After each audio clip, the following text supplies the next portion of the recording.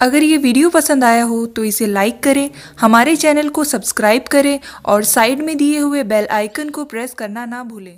Big boss में 3 wild card entry होने के बाद घर का माहौल और भी बदल गया है। पहले घर में 2 ग्रुप थे, लेकिन अब घर 3 ग्रुपों में बढ़ता नजर आ रहा है। इस बीच 3 दिसंबर को घर से बेघर होने की प्रक्रिया शुरू होगी। खास बात यह है कि इस बार घर में कौन रहेगा और कौन नहीं, यह फैसला घर का कप्तान यानी कि सिद्धार्थ शुक्ला करेंगे। बिग बॉस की नॉमिनेशन प्रक्रिया का एक प्रोमो वीडियो आया है। इस वीडियो को देखकर ऐसा लग रहा है कि अब सिद्धार्थ शुक्ला और शहनाज कौरगिल की दोस्ती में दरार पड़ सकती है। इस वीडियो को बिग बॉस के ट्विटर के आधिकारिक अकाउंट पर साझा किया गया है। इस वीडियो को साझा करते हुए लिखा गया है कि सिद्धार्थ शुक्ला को मिला नॉमिनेशन का पावर, क्यों सिद्धार्थ से खफा है शहनाज।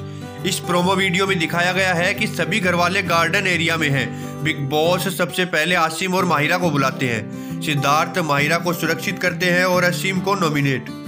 इसके बाद बिग बॉस आरती सिंह और पारस छाबड़ा को बुलाते हैं। सिद्धार्थ आरती को सुरक्षित करके पारस को नॉमिनेट करते हैं। सिद्धार्थ के इस फैसले के बाद शहनाज माहिरा से बात करती हुई नजर आ रही है।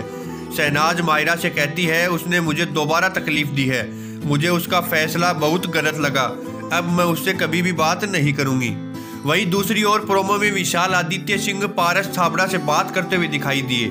विशाल पारस से कहते हैं तुम कहीं खो गए हो, मुझे वही पारस चाहिए जो पहले था।